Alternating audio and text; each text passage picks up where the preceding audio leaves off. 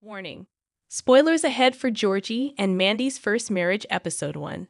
As exciting as it is seeing Mary in Georgie and Mandy's first marriage, her return only further ruins the character and inches her closer to the appalling version of Sheldon's mother in The Big Bang Theory. While the young Sheldon cancellation proved to be divisive, considering how beloved the prequel was, CBS and Chuck Lorre found a way to continue the legacy of the nerd-centric franchise via a new series. Georgie and Mandy's First Marriage ushers a new era in the Big Bang Theory franchise, as it's the first series that doesn't put Sheldon at the center of its storytelling.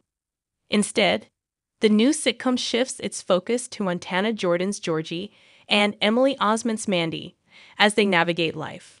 Unlike young Sheldon, Georgie and Mandy's First Marriage barely has any ties to the Big Bang Theory timeline, since it's set in the aftermath of Sheldon's move to Pasadena. That said, there are certain continuity details that it needs to preserve. Aside from Georgie and Mandy's split, it also needs to properly show the transition of Zoe Perry's Mary to the more judgmental and appalling version of the character in the nerd-centric show. Sadly, that includes continuing her destruction. The young Sheldon finale set up Mary's The Big Bang Theory future. George's death motivates Mary to be more dedicated to her church. The majority of the Cooper family was somehow worse in The Big Bang Theory than in young Sheldon. While George's different demeanor between the show had been discussed extensively in the last 7 years, little was said about Mary's tendency to be outright horrible in the nerd-centric sitcom. Young Sheldon's version of Sheldon's mom was more mellow. At some point, she was even agreeable to everyone after she was kicked out of her church following news of Georgie and Mandy getting pregnant out of wedlock. That all changed when George unexpectedly died towards the end of the prequel. In the young Sheldon finale, Mary significantly dialed up her devotion to her religion, clinging to her faith to cope with the grief over the death of her husband. She even forced her twins to get baptized. Sheldon did, but Mary refused, convinced that it would save their souls from the same fate that their dad suffered. Georgie and Mandy refused to just move in with Mary in First Marriage.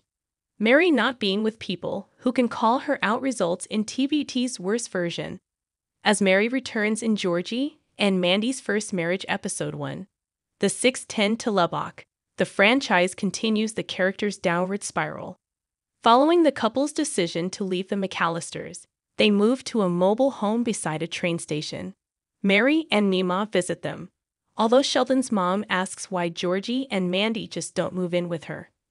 Mima half-jokingly says it's because they don't like her. Regardless of the reason, this decision indirectly pushes the Cooper matriarch to her more judgmental and frustrating version in The Big Bang Theory. As established in The Big Bang Theory and young Sheldon, Mary tends to use her faith as an excuse for her appalling ways. Without Georgie or even Mandy, no one would keep an eye on her when she gets overly attached to her religion. As established in The Big Bang Theory and young Sheldon, Mary tends to use her faith as an excuse for her appalling ways. Georgie and Mandy's First Marriage Episode 1 piles on that when she refuses to drink wine simply because she's supposed to be a good Christian. Missy still lives with Mary in their family home in Medford, but she has long given up on her mom. Sheldon's twin is also busy dealing with her own grief. How being alone sets Mary down a dark path post-young Sheldon. Without her family, Mary will further cling to her religion. When young Sheldon started, Mary was already a devout Christian, and her family had no choice but to support her by attending service every week and also being active in their church. Mima subsequently revealed that she wasn't always like this. In fact, her daughter was fun and wild in her younger years.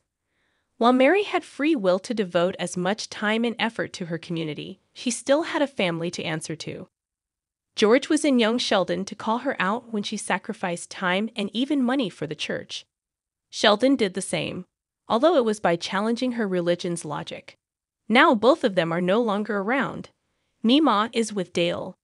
Georgie would have been the best person to remind Mary of her tendencies to over-prioritize church, but that isn't the case.